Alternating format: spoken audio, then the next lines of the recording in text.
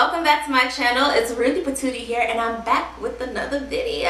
It's good to see you. I hope you're happy to be here because I sure am, and I'm ready to share with you my detangling tips. So if you're interested in hearing what I have to say, stick around and don't forget to subscribe. Okay, so we're gonna break it down into 3 parts. First, tools, then products, and then technique, and then I'm gonna get into a little bit of a Q&A, so I'm gonna do that at the end of this video. So starting with the tools, y'all, I got me my favorites. Boom, I got this from my local beauty supply store. It is essentially just a brush that has flexible rolls like this. Yeah, this is what it looks like, and the bristles, they bend. They're not very stiff. It's flexible. Then the next brush, which is actually one of the more notorious brushes within the natural hair community, our bone Denman brush. Similar to the brush I just showed you that I prefer, the Denman brush also has flexible bristles. Oh, goodness gracious. Oh, there we go. It also has flexible bristles, which I'll explain the importance of that in a second. You can actually, I don't know how many of you already know this, but you can take this part off, open this up, and take out some of the bristles if you feel like this is too concentrated or too dense to be brushing through your hair. Next up, we got another well-known little guy, our Tangle Tamer, Tangle Teaser, Tangle. This is my Tangle Tamer, but the original is the Tangle Teaser. This kind of has the same concept going down. Again, you'll notice the flexible bristles on this little tool here. It's easy to kind of hold on to while you're raking this through your hair. The last, definitely not the least, is our fingers. So your fingers are also a detangling tool. Now, things to consider when choosing which tool you prefer. So if it is snagging out strands that is your concern, then you want a detangling tool that's very flexible, so that as you're brushing through your hair, if you come across a knot or a tangle as you're brushing through, you're not going to snag your hair out. So if you're concerned about shedding and breakage, then a very firm or hard bristled brush is not what you want. You want something flexible like the Tangle Tamer.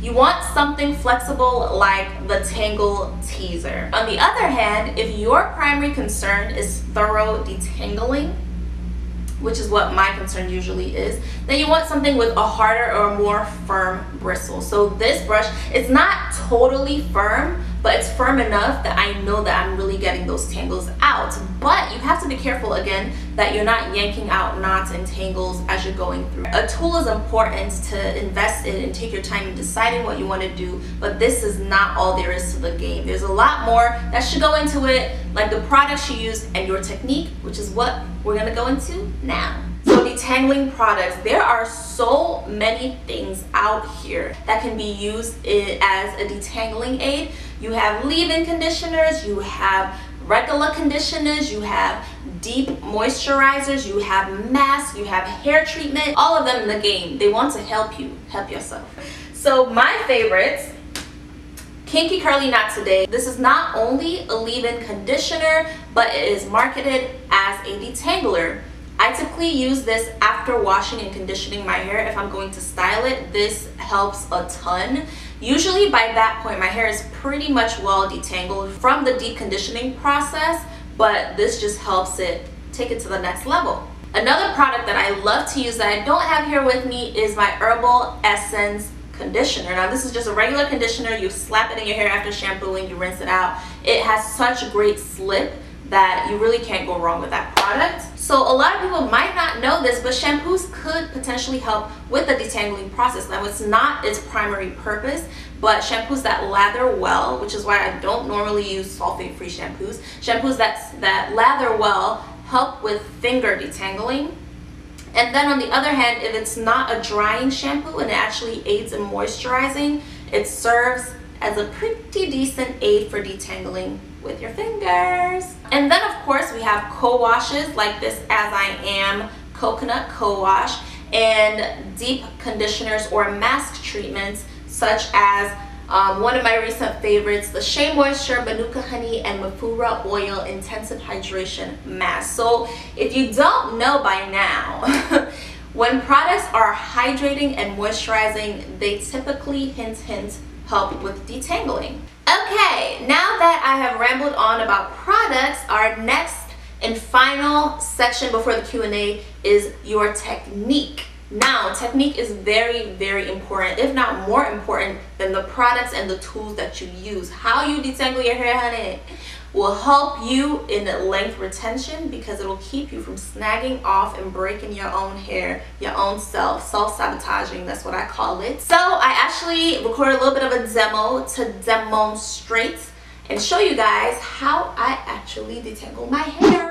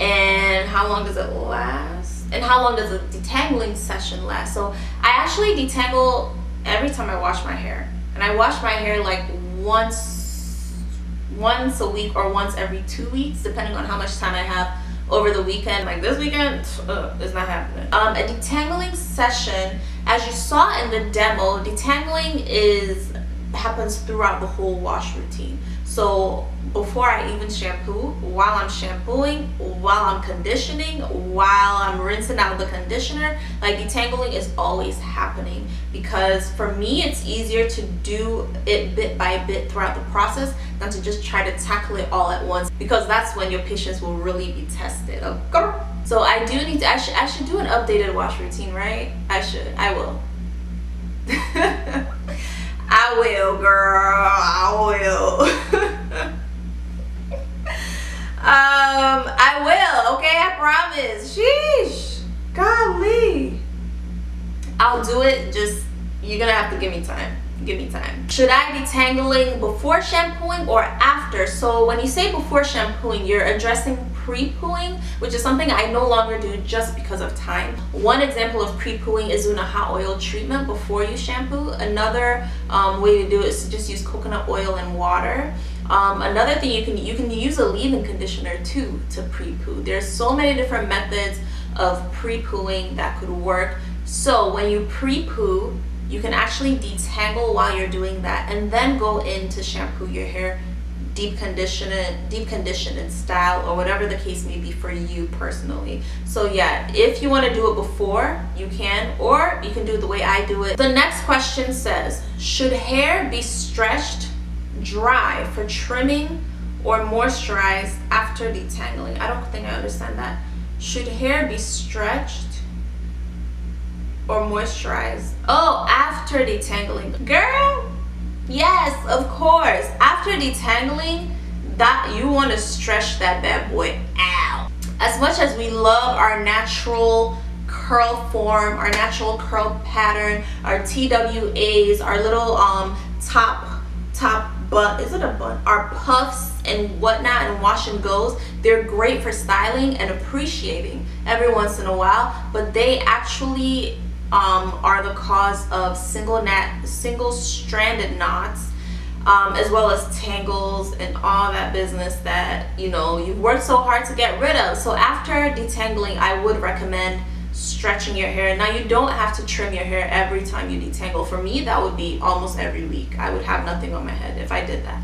If you plan to trim, detangling should come before that. How do you deal with single stranded knots? Oh my gosh. Look, does anybody else know?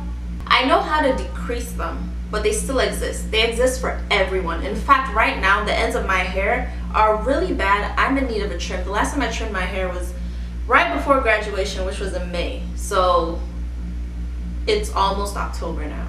So I definitely need another trim, and I have a lot of single stranded knots. So the first thing you want to do is keep your hair stretched. I think that's the most effective way of avoiding those single stranded knots. And then the other way is to moisturize your hair. So keep it moisturized, and then also trimming your hair quite regularly. Regularly could be anything for anyone, though. It depends on you. So regularly can be a couple times a year. Regularly can be like once a month.